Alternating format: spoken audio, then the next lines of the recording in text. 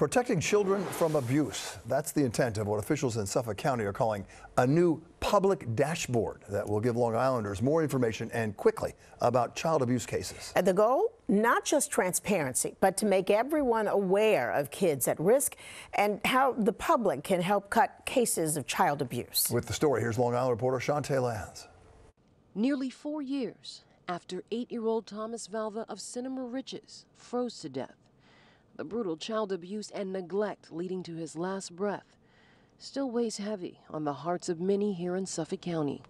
We saw an example of evil by a father, a police officer, that is still inconceivable to me. Suffolk County Executive Steve Bellone announces the progress made to protect other children from harm in Valva's honor, launching the CPS Transformation Act to form a task force led by Deputy County Executive John Kamen. Bringing together people who had a window into the world that Thomas Valva experienced. Like Valva's elementary school teachers who band together before his death to flood the State Child Protective Services hotline to report that Thomas showed up starving with scratches on his face covered in urine and feces. A new task force led to raising pay for caseworkers and hiring 46 new ones, bringing it to a new total of 110.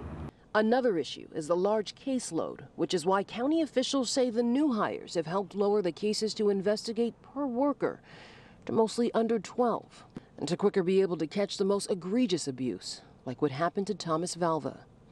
The number of caseloads now posted publicly online on what's called CPS dashboard for all to see and monitor. Transparent to the ones that hold us responsible, the county executive office, the legislators, but especially the people of Suffolk County.